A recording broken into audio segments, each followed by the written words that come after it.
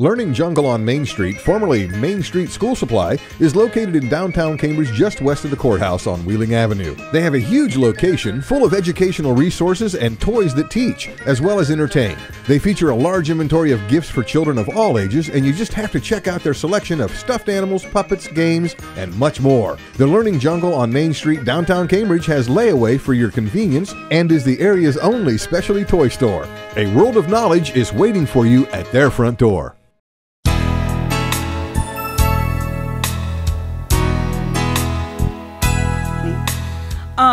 I want to welcome you all back to what we used to have Energy Coalition, and we're now calling Coffee and Commerce. And thanks for all of you to come this morning.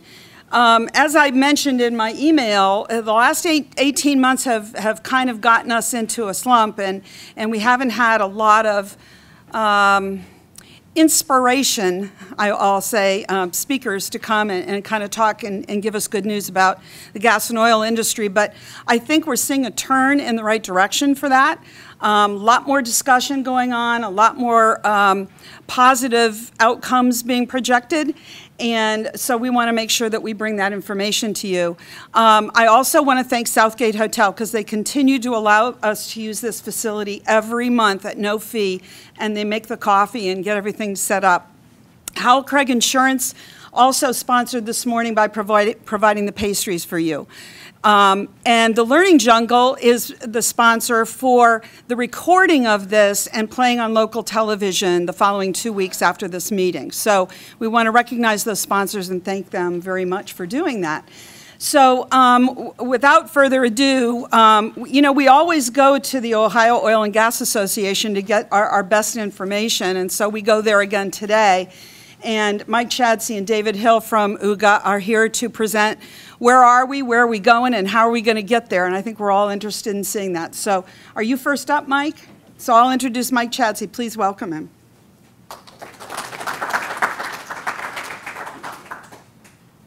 Thank you, Joe.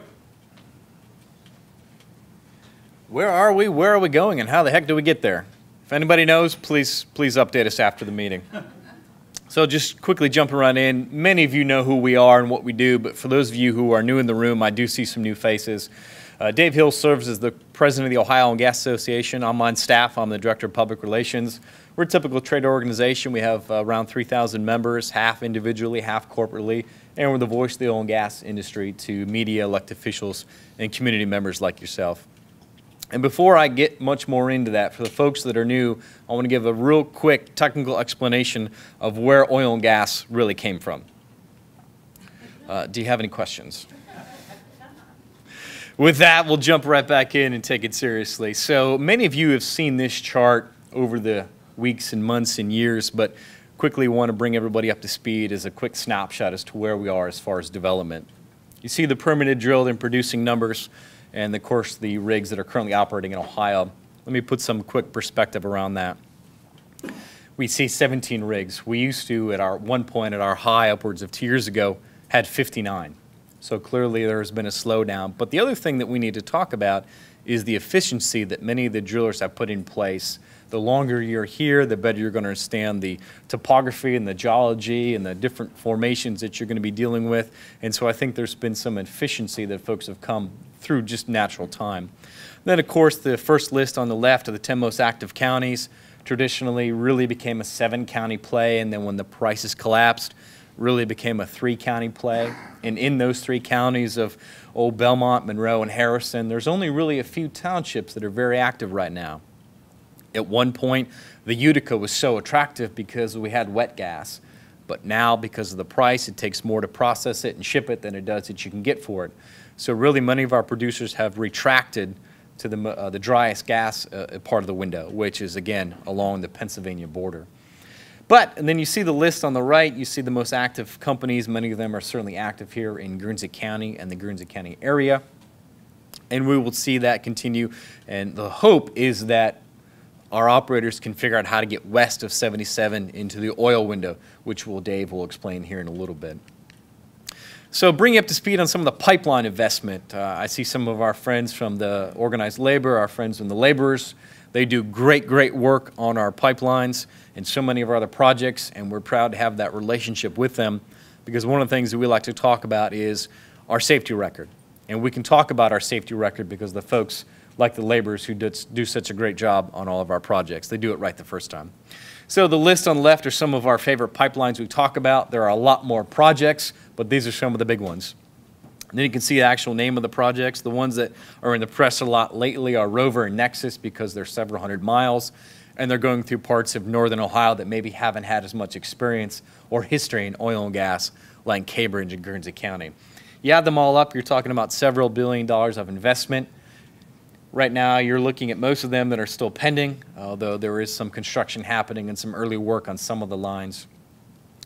These are going to be great because what it's going to do is help solve our price issue. We can get this gas to market, particularly in places like Chicago and Minneapolis and really anywhere west, because the Pennsylvania Marcellus Shale is so prolific, you can't really get east, you have to go west into the south.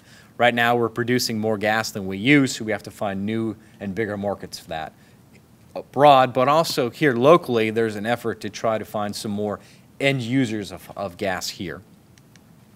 The other thing that's really happening, and we'll experience this here in Guernsey County, is kind of the big switch. You know, right now we are traditionally and historically powered by coal.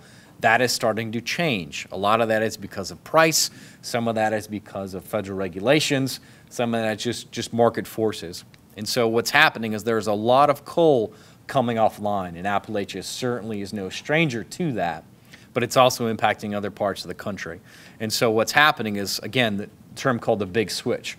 We're getting off of coal and we're getting onto natural gas for power generation. And why that's happening is that you've got 6 or 7 different natural gas-fired power plants that are being permitted and constructed all over eastern Ohio. One of them is certainly being considered here in Guernsey County.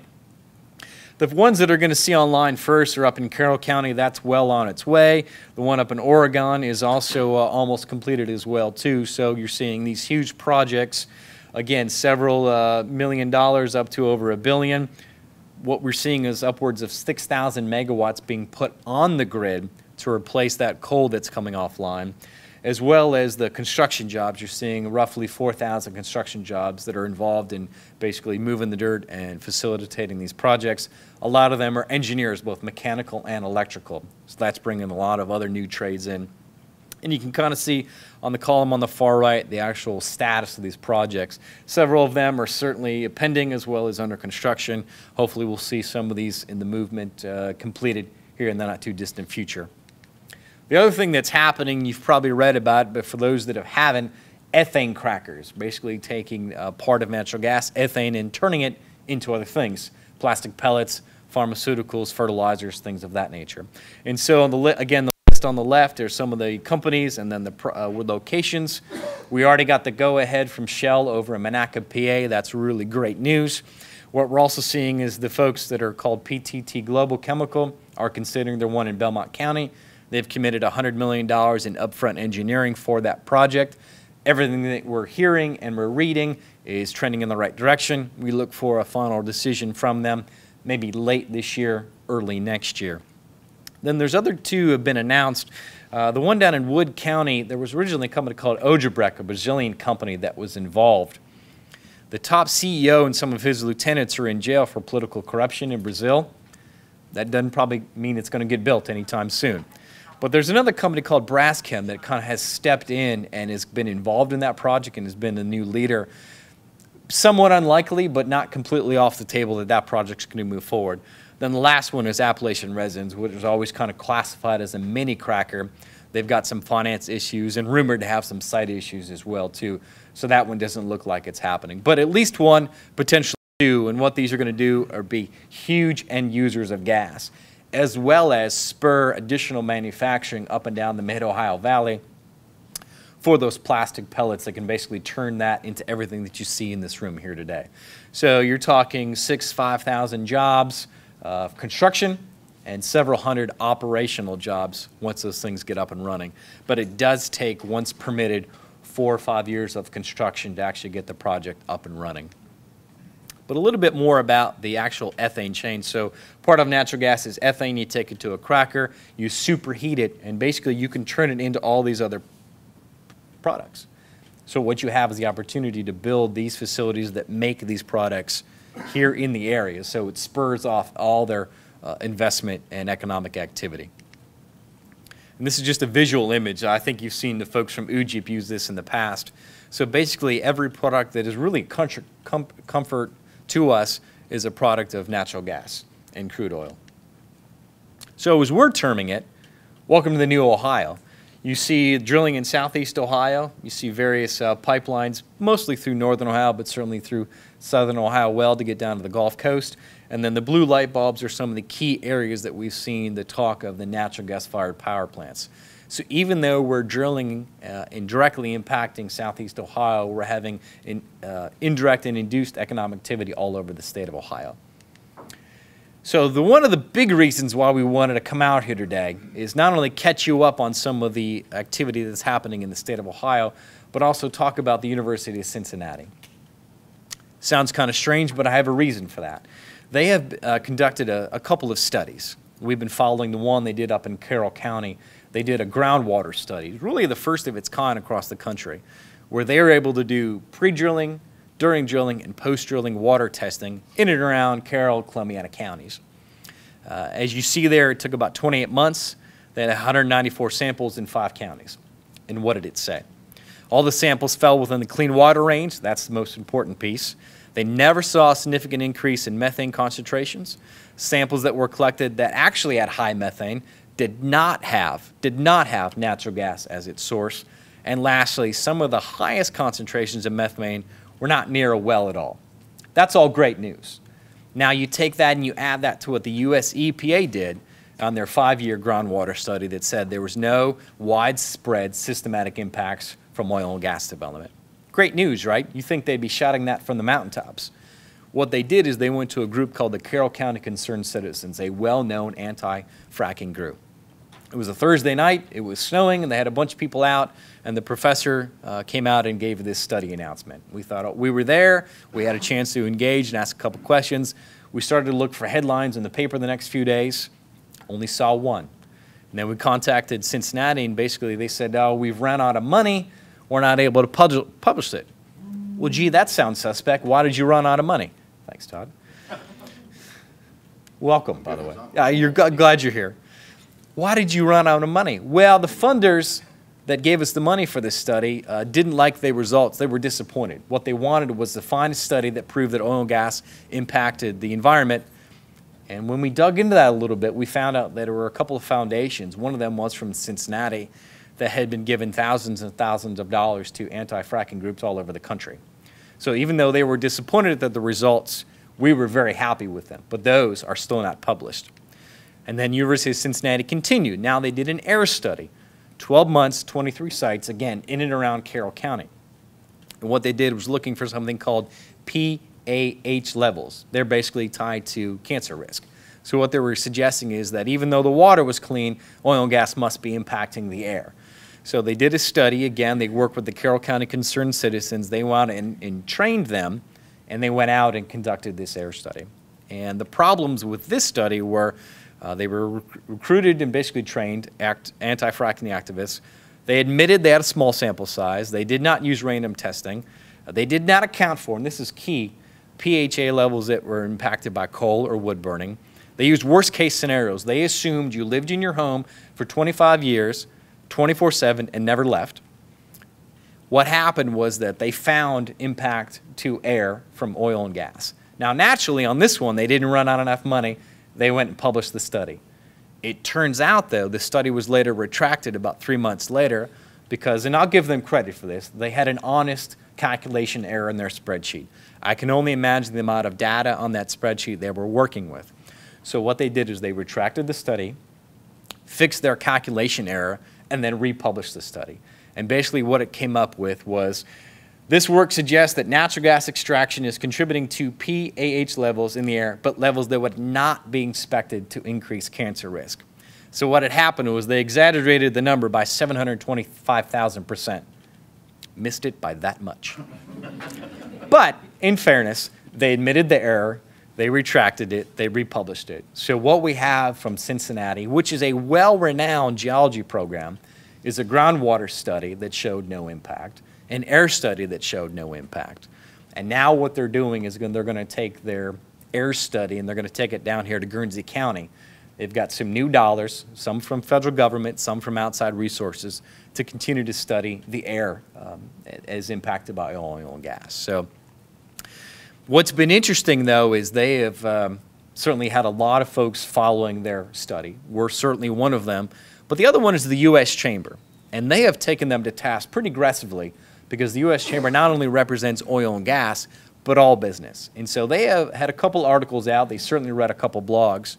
And they have accused the University of Cincinnati, for having really an anti-fracking bias problem. Because when you put together, well, we ran out of money on the one, we jumped too quickly on the other one, what's the story, Cincinnati? And now they went out and got federal dollars to conduct another one. There's a trust issue there, and I think that's one of the things that we wanted to bring to everybody's attention today is what's the real motivation behind the University of Cincinnati? Are you bad at math, or are you anti-fracking? And so we're going to continue to ask those questions.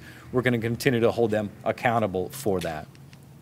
So with that, my part is done. I'd like to bring up Dave Hill to finish out the presentation and talk a little bit about more of what we can expect in the future from oil and gas. Dave, the floor is yours.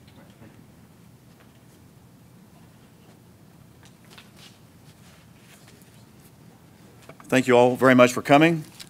My name is David Hill. I'm a local oil and gas producer. I also operate Class II injection wells in Guernsey County, currently serving as president of the association. I also represent Ohio at the National Association, IPAA, Independent Petroleum Association of America. So Mike and I have been doing these presentations, bringing people up to date. As he said, we've been in somewhat of a lull. Things appear to be getting somewhat better, so we thought we'd like to come out and give everybody an update. And so we're going to talk, my part of this, and we're going to talk a little bit about injection wells. We're going to talk about water usage. We're going to talk about the cuttings, the grindings, and what we're doing with those. And so the Class II injection wells. Class II, and this is from the U.S. EPA. Class II injection wells provide a safe, reliable, environmentally sound disposal of wastewater generated from oil and gas production and operations. Oftentimes you hear that it's not regulated. It's not regulated. Well, indeed, it is regulated. It's regulated under the Safe Drinking Water Act of 1974. In 1984, the state of Ohio was able to go to the U.S. EPA and say, we have a program, we think we can do this, and our standards will either meet or exceed the federal standards. So Ohio indeed approved to the federal government that they could do that, and so we got primacy. That means that the Ohio Department of Natural Resources directly regulates Class II injection wells, but ultimately we're regulated by U.S. EPA. Oftentimes you hear, why in the world does Ohio have to be the dumping ground for everybody, and why do we have to do this? Well, in the United States of America, there are over 144,000 Class II injection wells. Ohio currently has about 210 injection wells that are currently operating in the state. 40 states in the nation have went to the U.S. EPA and said, we have standards that will either meet or exceed your standards, and they either have primacy or they share primacy.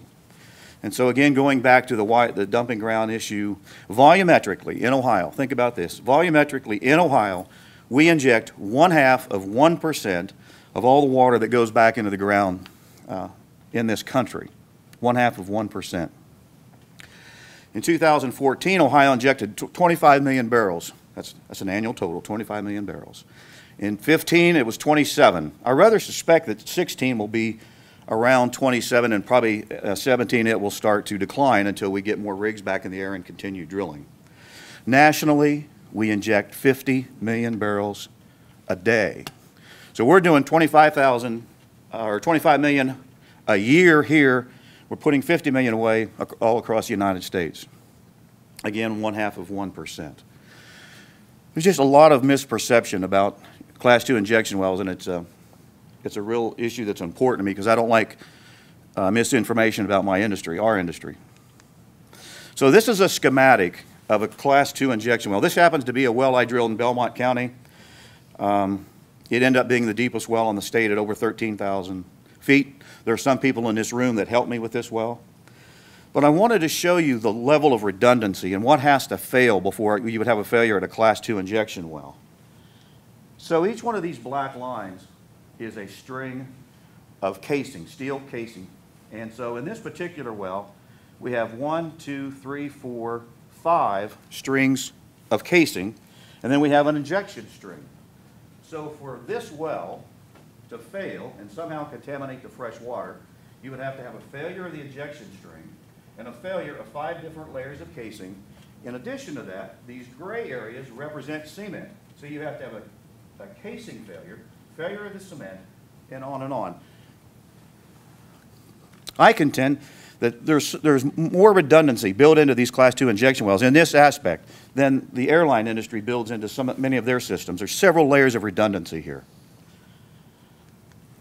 This is a cutout so you can visually see what I'm talking about. Now this particular example has the injection string and then 3 layers of casing, but you can see the thickness of the pipe. You have to have failure of the casing, failure of these cements, all across the cross-section of the well. I think that gives you a very good visual picture of what we're actually doing at a Class 2 injection well and how we're protecting and preserving the groundwater. This is a typical injection well wellhead. It's about the size of a single-car garage. You can see we have fencing around it. The farmers run their cattle right up next to it. You see some gauges on top. We're monitoring the pressure. The solar panels, we're sending telemetry. We're sending real-time information about the pressures of these wells on the casing string and on the tubing string back to my office to have a permanent record. And if anyone would ever question that we were overpressuring our well, we have records to prove that we indeed did not do that.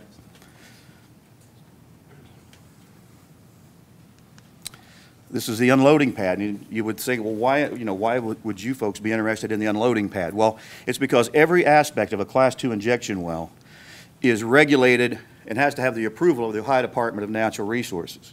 So if you notice, it's kind of hard to tell from this picture, but the unloading pad slants to the right.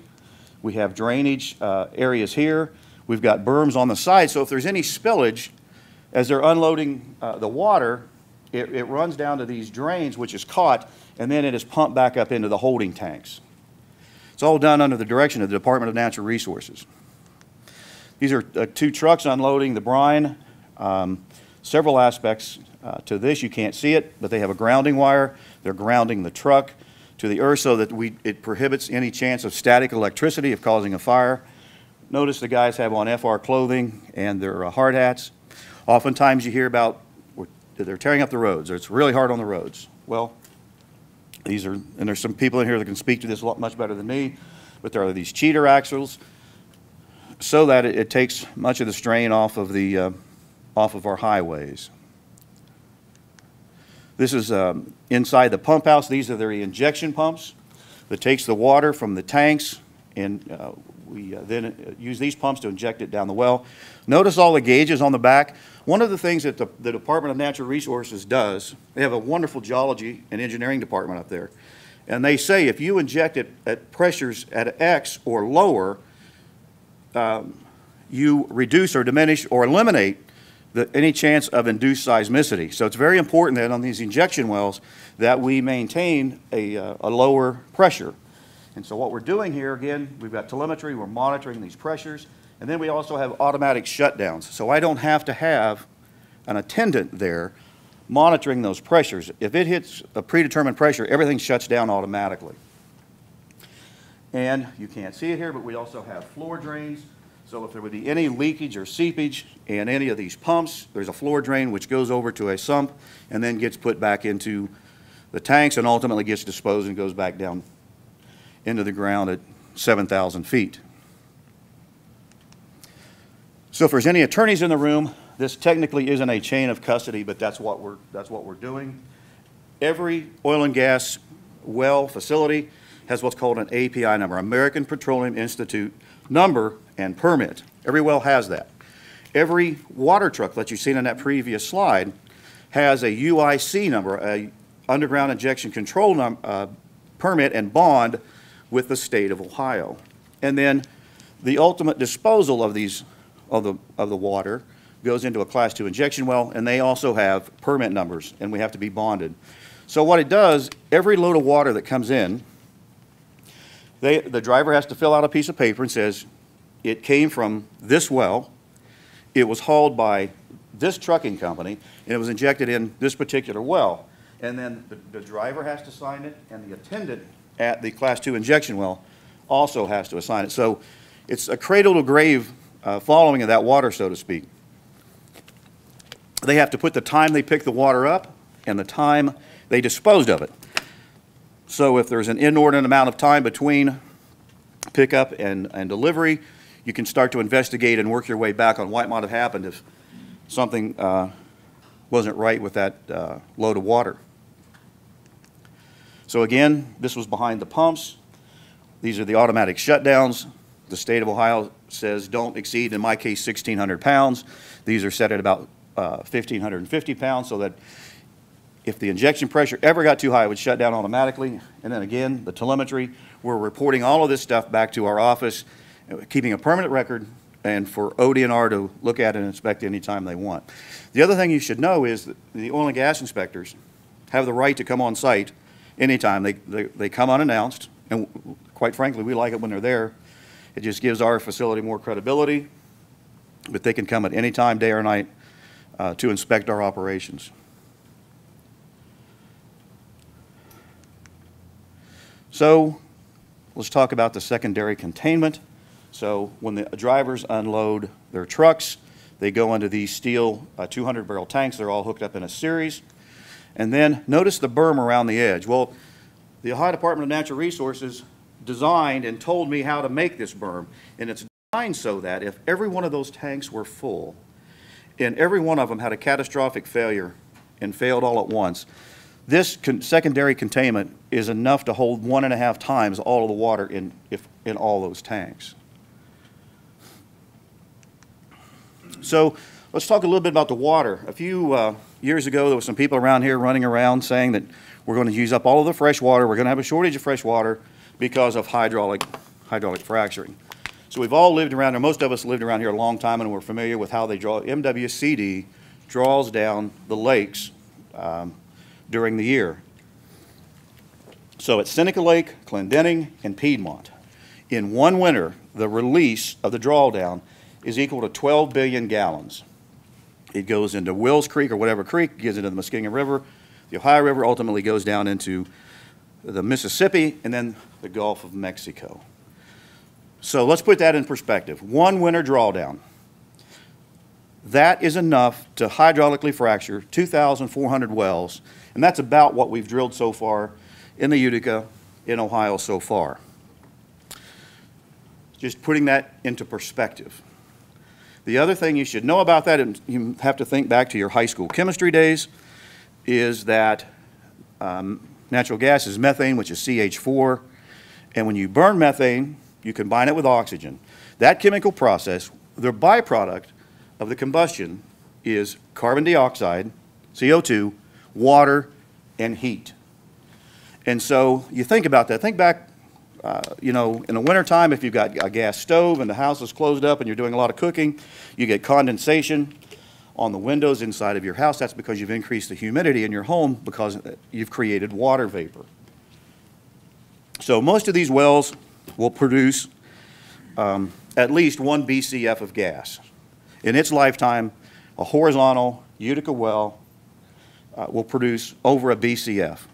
Well, it takes about 10 million gallons to frack a well, and if you produce a BCF, you get about 11 million gallons back.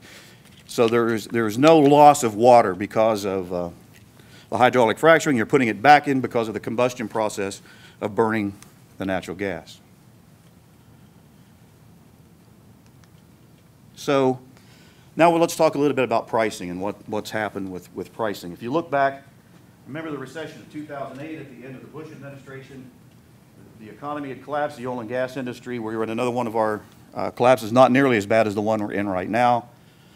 But we started out at $40, and we all remember these days, 11 through about 14, We were well north of $100. At times we approached $130 a barrel.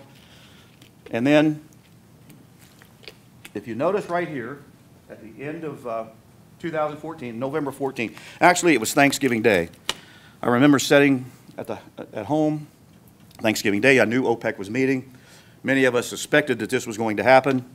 They decided that they were going to defend market share and flood the market, and indeed they did, because they want to eliminate their competition.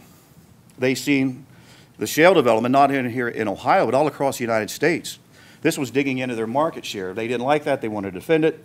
One way to defend that is they have cheaper lifting costs than we do. So they flooded the market, and inevitably they drove the price down. At the end of 14, you know, we're about $45. But man, we thought we could learn how to live here at $45 a barrel. Then, in early of this year, they decided we haven't had enough pain, and they took it down even further. At one point in February, we were down to $26 per barrel. And it gets worse for Utica shale people because the Utica oil has a high AP gravity. It's very thin, and we get about a $6 deficit to what you see. What you see is called WTI, West Texas Intermediate. We were actually getting about $6 less than that for our Utica oil. So we were down into the $19 to $20 range in February of this year. Extremely painful. Extremely. I mean, think about it in your own home. You get like a five-fold cut in your take-home pay, and your mortgage payments, the respec still charges the same. Makes it tough. Very, very difficult to operate under these conditions. So natural gas production since 2012, if you use 2012 as the baseline, you can see how much we've ramped up production, 20 BCF a day. And look at the two workhorses. The Utica is starting to be the workhorse, but look at the Marcellus over in western Pennsylvania and West Virginia. You know, we go around and we talk to different communities, and we were talking to the people at Youngstown, and they were lamenting that, man, you know, the Utica shale isn't going to work for us. We're a little too far west for the Marcellus shale. But what I told them was, you know, when I think of the Mahoning Valley, and I think of Youngstown, I think of people that make things. And so what I told them was, and they get it, they didn't need me to tell them, they're smart people, is you're sitting on the western edge of the largest natural gas field in the world. So while you may not have the production there, you folks, you know, you have the means, you have the infrastructure, you know how to build things. So rather than lament about there's no oil and gas under the Youngstown area, you know, take the fact that you're sitting on that cheap natural gas, maybe the cheapest in the world, and attract industry. And they're doing that. They're also doing that down in Marietta. It's called Shale Crescent. And there's a group of business leaders in the Washington County, Ohio area, and they've decided they're not going to wait for government or anybody else to come to their aid down there. They have cheap natural gas. They have the Ohio River, great means of transportation, a lot of rail. And so they've formed a organization, and they're going to go all over the world telling those people, or telling industry, come to the Ohio Valley. We have the cheapest natural gas maybe in the world. You folks need to be here. And I can't applaud those folks enough for doing that. I think they've got it right. And that'll bleed off. We'll feel that effect right here in Guernsey County as well if those folks are successful. Just like the cracker plant. Even the cracker plant in Beaver County, Pennsylvania, I contend is going to help this area. And if the one in Belmont County goes, you're really going to feel those effects of a cracker plant right here in Guernsey County. So with the, you know, you can see our rig count. We were running almost 2,000 rigs in the United States of America for most of this decade. And then look at the timing. End of November, or end of 2014 in November, the price collapsed, and look what happens to the rig count. We go from 2,000 rigs down to, at one point we were down to about 500 rigs. Now, I fully believe that that will return once the price of crude oil recovers to somewhere in the $70 to $80 per barrel range. But that's where we're at right now. We've had a tremendous drawdown in the number of active rigs. You've seen it here in Guernsey County. You used to be able to go over by Seneca Lake, especially in the evenings. You would see the lights off of 1 or 2 rigs almost any time in 13 and 14. It's had a tremendous, that's what I always try to relay to people is Saudi Arabia and OPEC, halfway across the world, they've made a decision, and it's hurting us right here in Guernsey County. We're paying a tremendous price for what they're doing. The domestic oil and gas industry is, in my opinion, is under attack. So is the boom over? Well, we're going to talk about that. You know, the jury's still out on the untapped oil window, and I'm going to show you a map in a second. We've got over 1 million acres leased, 33 billion invested, and you know, if you think about it, Mike had the slide. There are 190 wells drilled in Guernsey County. And those were drilled when we were paying $10 million per well. That's $1.9 billion that was invested right here in Guernsey County. I mean, think about that. What other industry has ever come in and spent that much money in Guernsey County? Across the state, it brought in, at its peak, 180,000 jobs. Mike touched on these gas-fired electric plants. Potentially, we're going to have one right here in Guernsey County, down below Meadowbrook High School. We've got several new lines coming in. Those lines need to come in because right now we have a bottleneck of natural gas in Ohio, West Virginia, and Pennsylvania. And again, that's hurting the price. So if you're an oil company, or an oil and gas company, you want those pipelines to be built so you can get your product to market and make a profit. If you're a landowner here in Guernsey County, you want that to happen because if you've got a well on your property and your royalty payments are down because the price of natural gas is down, it's very important to those folks that these pipelines get built so we get the prices back up. Mike touched on the ethane crackers. That's going to be huge. The ethane crackers themselves are going to be huge, but I think what people don't, you take it to the next step.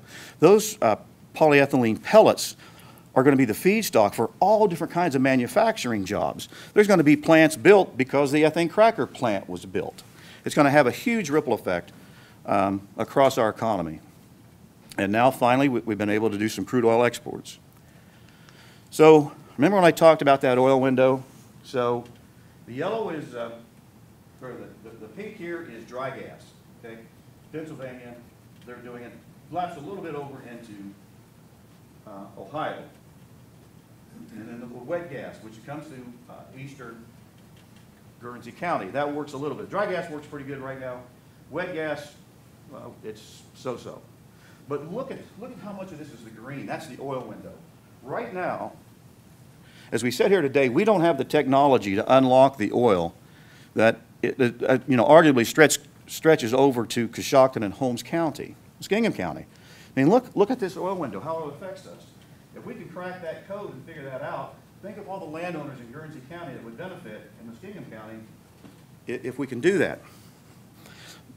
My company, David R. Hill, Inc., and about 6 or 8 other companies, we're working with Battelle Institute in Columbus. Many of you are familiar with Battelle.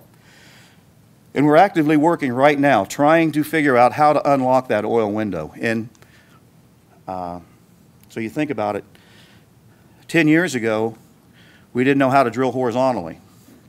Look how far we've come in 10 years. It's my contention that it'll take time, but ultimately we will crack that code and figure out that oil window. And when we do, that's going to be huge for the state of Ohio and huge for the people of Guernsey County. So, you know, let's talk about the injection wells and the cuttings. There's been a lot of discussion in Guernsey County about what do you do with drill cuttings. So if you think about it, we're drilling a hole 7,000 feet deep, 8 inches in diameter. We're drilling down 7,000 feet, and then we may go laterally another 10,000 feet. So you've got an 8-inch hole, you're drilling it out in 17 or 18,000 feet. It's a lot of material. It's dirt. It's earth. And so heretofore, what we done is when I was drilling a 5,000-foot vertical well, we would, under the direction of the Department of Natural Resources, we would pull off the water and we would bury those cuttings on site. Well, you think now these 17, 18,000 foot total length wells. It's too much material to build on site, or bury on site. So what we've done, right now what we're doing, we're taking them to landfills. So, and then, you know, there's a lot of misunderstanding about injection wells. But I point this out because this young lady, Julie Gunlock, she has nothing to do with oil and gas whatsoever, but she was a young mother, and like everybody else, you want to be the best parent you can. You want to be the best, you know, grandma and grandpa you can. And so she'd done a lot of reading. She was a young mother, had children, done a lot of reading. These parent magazines and all. And what she found was there's always the new scare out there, the new thing you're supposed to be worried about. You know, remember when we were all kids, they had diet soft drinks, and they made it sweet with saccharin. Well, saccharin was going to give all of us cancer. And then you found out through the studies that a lab rat would have to eat like a trainload of saccharin to maybe get cancer. And so it was totally blown out of perspective. Or think about the one where a few years ago it was, don't let your kids drink out of a garden hose. My goodness, they're all going to die. Well, think about it yourself. How much water have you ever drank out of a garden hose? We're all still here. So the book is, you know, how the culture of alarmism makes us afraid of everything and how to fight it back. Because she wanted to start fighting it back because she got tired of every time she opened up a magazine, opened up the paper, somebody was trying to scare the living daylights out of her. So, but here's the premise of her book. And think about this. We've seen it happen right here in Guernsey County, and we have to be very careful with this. On any situation, whether it's injection wells or it's what you do with the cuttings or just oil and gas drilling in general, if you can install fear, uncertainty, and doubt, you can paralyze people. If you can implant enough fear, uncertainty, or doubt, you can just, people will say, well, let's just not do anything then. Well, no or nothing is not an energy policy. We're better than that. So one of the discussions have been about radiation. And this isn't a Dave Hill or Mike Chadsey fun slide. This was put out by the Ohio Department of Health, right? And it's about radiation. And it's too small for you folks to read, but from back there. But it puts things in perspective. For example, these are picocuries, and a dental X-ray is about a 0.5, okay? This one is annual radiation dose received by a resident growing their own food and living in a home built on the land with 15 meters or 15 feet of overlay on a concentration. Again, the state says we have to be below 5 picocuries per gram. Radium-226 and 228 less than 5. So if you lived on the property and you grew your own food, you get 79. Okay, just remember the number 79. Okay. Smoking 1.5 packs of cigarettes a day for a year will get you 3,600 picocuries. 5,000 picocuries is the maximum annual dose permitted if you work in the radiation industry. So all I ask is, because you say radiation, people think Chernobyl, 3 Mile Island, and my hair is going to fall out. And all you have to do is say radiation and the argument's over because they've installed fear, uncertainty, and doubt. And all I ask people in Guernsey County is to be deliberative in some of the decisions we make. Let's think it through.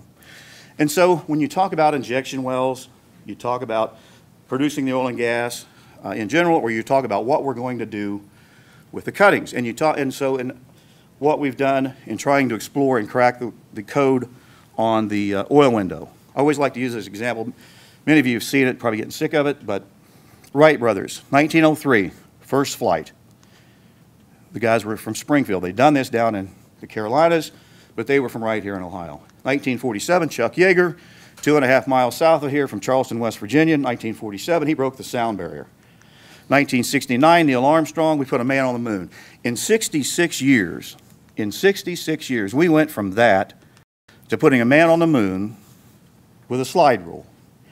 So I think that, we can safely inject the oil and gas. We can safely encapsulate the cuttings. We can safely drill oil and gas in the United States of America.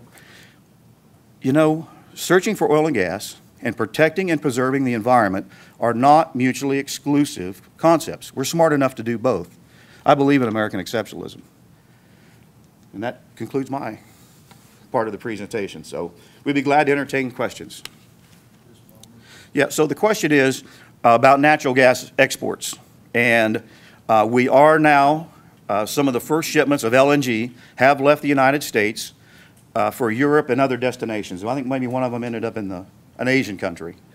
So that's being done now. We are exporting natural gas. But let's even pull it back closer to Ohio. Remember I said we've got a bottleneck of natural gas right here in the Appalachian Basin, as we call it now, Ohio, West Virginia, Pennsylvania.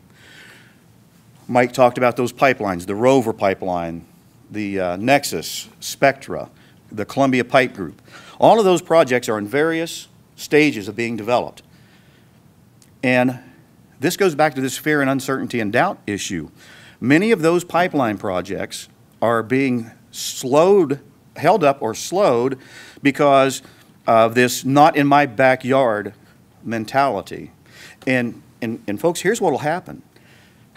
Some of those cracker plants, some of these the plastic companies, if they get too much of that resistance in this part of the United States, you know what they're going to do? Well, they're going to do exactly what they've been doing for the last 100 years. They're going to locate those plants down in the Louisiana area because they've already got a wonderful petrochemical industry down there. They know it.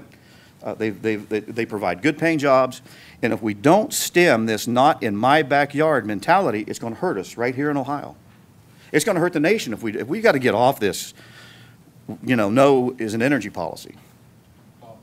Okay, so the question is, what do we do to protect ourselves and the environment from the people that aren't inclined to do the right thing? And that's a great question, because what you folks should know is that we have a wonderful Ohio Department of Natural Resources Division of Oil and Gas.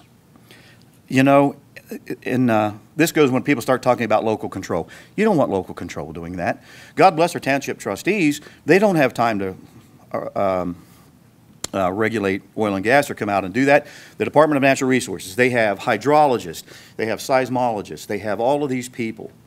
And so the Department of Natural Resources is out there, Division of Oil and Gas, policing our industry. The other thing you should know about that is, again, goes to local control. If there's someone out there that is prone to do the wrong thing, and the Ohio Department of Natural Resources says, don't do that, and they continue, he that will have the full force and effect of the Attorney General's office. And I guarantee you, the Attorney General, Mike DeWine, will bear down on those bad actors. And as an industry at the Ohio Oil and Gas Association, we welcome that, and we want them to shut down the bad actors because it hurts everybody in this room that's trying to do the right thing. So the question is, at this point in time, does solar energy have the capability to power this nation?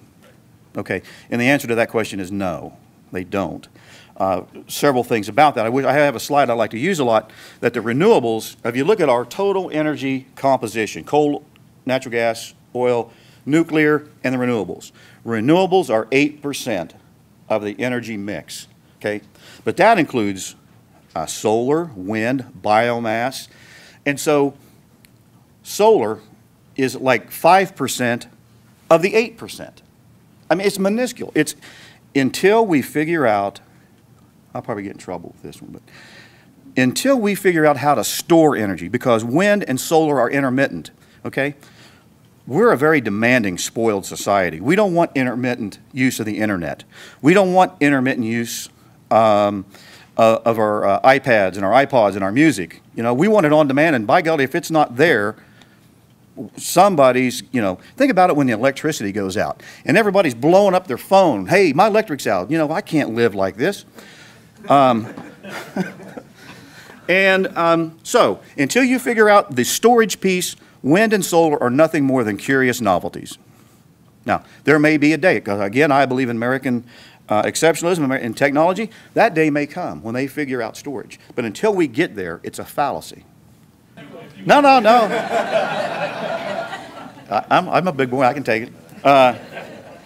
So, you know, Mrs. Clinton has come out and publicly early on said that she was against fracking, and she's since walked that back, because I'm sure somebody told her you would simply hinder our way of life, and actually you would hinder national security if you'd done that. So So while this November, the election will matter, it'll matter more like in the Supreme Court picks and things like that. But on the energy front, they can pick on us all they want, but they need us. And while it may be more difficult under one candidate or the other, the oil and gas industry will go on because it's such a vital part of the economy. 400 million solar panels. And can you do a calculation? Yeah, and yes, you can do the calculation, but I can't do it right here. But it can be done. It can be done. And some of the things that you don't hear, let's talk about solar panels. I got into this really philosophical debate with a bunch of people down in the Athens County area a few years ago because they put solar panels on the roof of the Welcome Center at the Wayne National Forest, okay? What a wonderful thing that was. Well, and indeed, it wasn't a wonderful thing because I'd done research, and they made a mistake of putting meters in there so anybody could go on the internet and see how much energy those solar panels were generating. So I took advantage of that. And I'd done my calculations. And based on the amount of energy those solar panels were generating, it would take 25 to 30 years to pay out. I guess that's the good news. The bad news is they wear out in about 15 years. Those things wore out before they paid out. And they did. And so the other thing that you don't talk about, solar panels, and I forget the chemical, I should have it memorized, but there is a rare earth element used in solar panels. When they do wear out, there is a disposal problem with solar panels. And nobody's talking about that, but it'll have to be addressed. And the other thing is, to mine that rare earth element, you need bulldozers. And you need things that run on diesel fuel. So they still need us if they still want to make their solar panels. So the question is, young people today that think they want to enter the energy industry. Mike, Chadsey, and I, we go around talking to colleges all the time, and that's the number one question we're getting on campus, is like, especially the seniors. Like, hey, when I started this thing, oil was $140 a barrel, and I was looking golden. And now I can't even get somebody to let me be an intern. So what we say to them is, I'm not going to give an rosy or over glossy analysis of that. But what you have to realize is, and what we have to tell them is, you're entering into an industry that is a commodity. In any commodities, they're very cyclical. And I've lived through 4 of these downturns. So I can tell you by far this is the worst one. It's cyclical. We're always going to need energy. We're about ready to come out of this slump, I hope, and I believe we are. There is 6 billion people on the face of the earth right now, maybe 6.5 billion. By 2050, there's going to be 10 billion people. Where's all that energy going to come from? It's going to have to come from coal, oil, natural gas, and crude oil. And so while that doesn't maybe make your students feel better for the next 6 months, there is a bright future for energy in the United States of America. So be patient, be resilient, and know that there are going to be ups and downs in the energy field that you're going into. So down in West Virginia, WVU is partnered with Ohio State University, and they're looking at are there adverse effects on the environment, on the water, and all that. So I know what's going on. I know they're doing a collaborative effort, but I'm not familiar with the results. Maybe you know more about that. But it's very interesting to watch because in my opinion, WVU has a wonderful history of energy development through coal, oil, and natural gas. They have great credentials, and who here doesn't love the Ohio State University? And we believe that so now we've got some people that really want to look at this. So I think we ought to watch that study and see how that develops because I think we can trust their results. Sure. So the question is about peak oil. And I've been hearing about peak oil since the 70s or 80s. It's always, we're going to run out in a few years. And but again, I go back to technology. When they had peak oil in the 70s and they said we're going to run out, we didn't know how to drill horizontally then.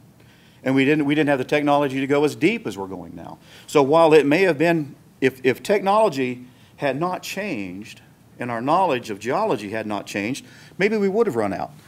But we're some of the most innovative people that's ever been on the face of the earth. And so what we've done, in the 80s, a guy named George Mitchell out in Texas figured out how to drill horizontally. And now look what that's done to the production all across the United States and all across the world for that matter. So at some point, obviously, there is a finite amount, but we haven't even scratched the surface of all the oil and gas that's available across the world.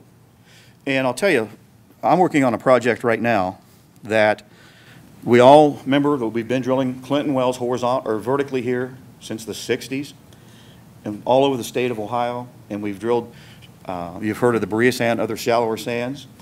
Based on the technology we had when we drilled those wells back in the 50s, 60s, 70s, based on the technology we had, those wells, we've done volumetric studies. We've only got about 5% of the oil that was available down there out. The other 95% is still locked up down there. So not only have we found these new wonderful horizons, we're also going to be able to go back into the horizons. We call them legacy horizons, legacy rocks, that were, because of not bad technology, we just didn't have the technology. It's still on the ground. We just have to now be smart and go figure out how to go back and get the other 95%. We're working on that. My company, I'm literally working on that right now to go back into these old fields. So to answer your question, at some point, sometime in the very distant future, it will be exhausted, but we're nowhere close to that at this point. I got to noon if you guys want to keep going. All right, thank you very much. Thank you.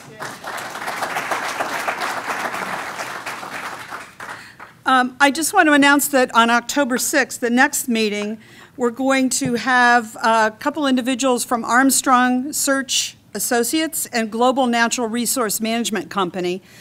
So that's the next meeting on October 6th, 8 to 9:30. I again want to thank Southgate Hotel, the Learning Jungle for sponsoring the video of this so that we can replay it on local television, and Howell Craig for the refreshments this morning. So thanks again for coming, and we'll see you October 6th.